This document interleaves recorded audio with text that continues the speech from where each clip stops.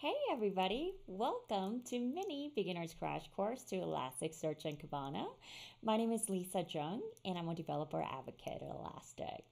So this is a series of short videos for developers who want to get started with Elasticsearch and Kibana. In episode 12, we learned about the multi-match query and how this query can accommodate multiple contexts of a user's search. In today's episode, we'll talk about more advanced queries that could handle multifaceted questions.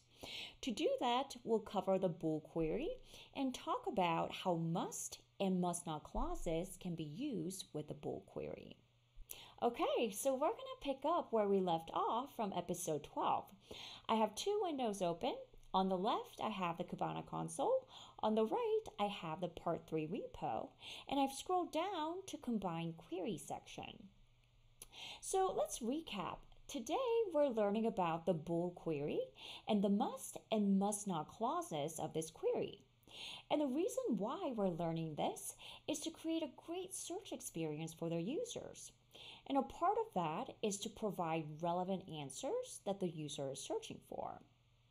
When we're searching for an answer, a lot of the time we're asking a multifaceted question. For example, let's say we're using a news headlines app and we're searching for political headlines about Michelle Obama published before the year 2016. To answer this question, we need to write 3 different queries. 1, querying headlines about Michelle Obama. 2, looking for Michelle Obama headlines from the politics category. And 3, querying headlines published before the year 2016. So how do we combine all of these queries to answer our question? Well, one of the ways to do that is by running a Bool query. So let's scroll down to that section.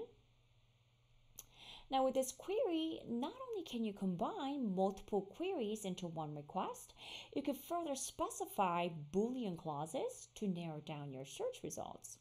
So this query might seem complicated at first, but I'm going to break this down and break it down even further.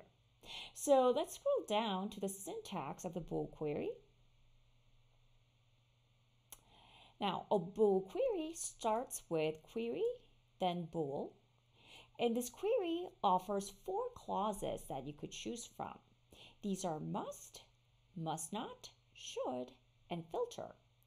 And to help you understand this, I'm going to explain these clauses in the context of resume screening. So we all have applied for jobs before, and each company has specific criteria they're looking for in a candidate. And they need an efficient way to narrow down the candidates, and a Bool query can be used to do that. One way is to specify the criteria a candidate must meet to be considered for the role. These criteria or queries are specified under the must clause.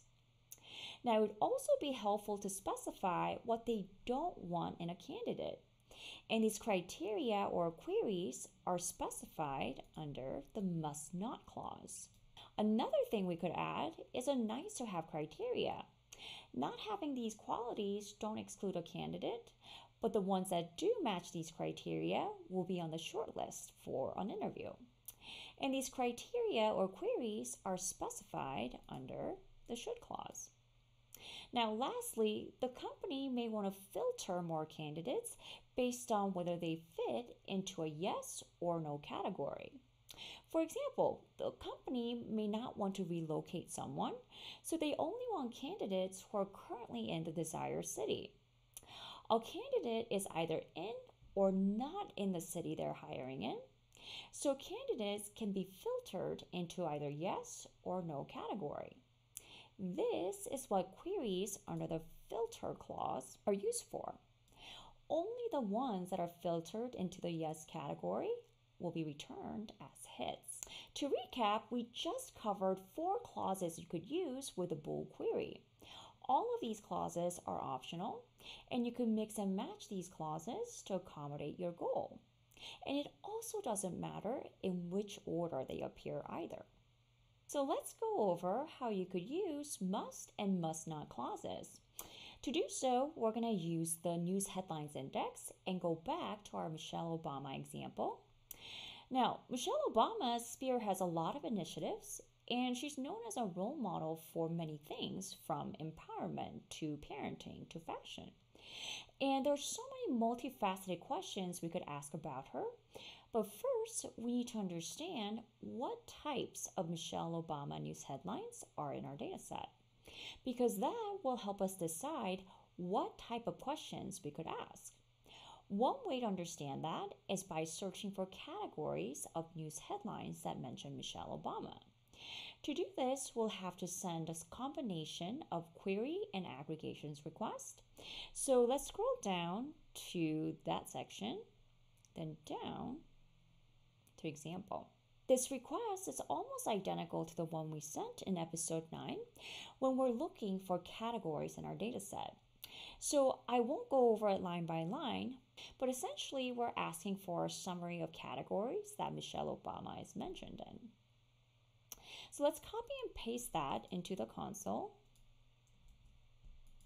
Make sure to select and send. Now go to line 10 and click on this downward arrow to minimize hits.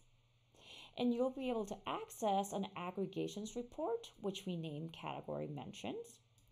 And if you look under buckets, you'll see a list of all categories that mention Michelle Obama. And as suspected, she's mentioned in various categories, such as politics, Black voices, and weddings even. At this point, what we could search for is so vast, so we need to narrow down our focus a bit. So let's scroll down to the must clause section, then down to example. So Michelle Obama is a political figure, so maybe we would find something interesting if we look up political news headlines that feature Michelle Obama. This consists of two queries, one that queries all news headlines that mention Michelle Obama, and the other queries Michelle Obama headlines under the politics category. Now, in order for us to get relevant search results, both of these queries must be true. So in this case, we'll use the must clause. So this is the bool query that we're sending, where all hits must match the phrase Michelle Obama in the field headline. It should also match the term politics in the field category. So let's copy and paste that into the console. Make sure to select and send. You'll see that we get 45 hits. And if you look at the hits, you'll see that all hits have Michelle Obama in the field headline and is categorized under politics. When we ran this bool query with a must clause, we only got 45 hits. Well, maybe we're missing out on a lot of interesting headlines because we're only focusing on politics. Now, we do want to know what non-political things she has been up to, but let's say we're not really interested in her wedding. So how do we grab all Michelle Obama headlines except for the ones about her wedding? Now, this is a scenario where both must and must not clauses come in handy. So let's scroll down to the must not clause section, then down to example.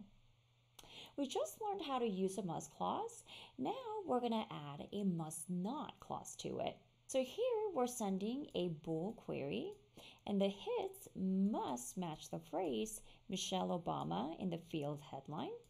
However, the hits must not match the term weddings in the field category.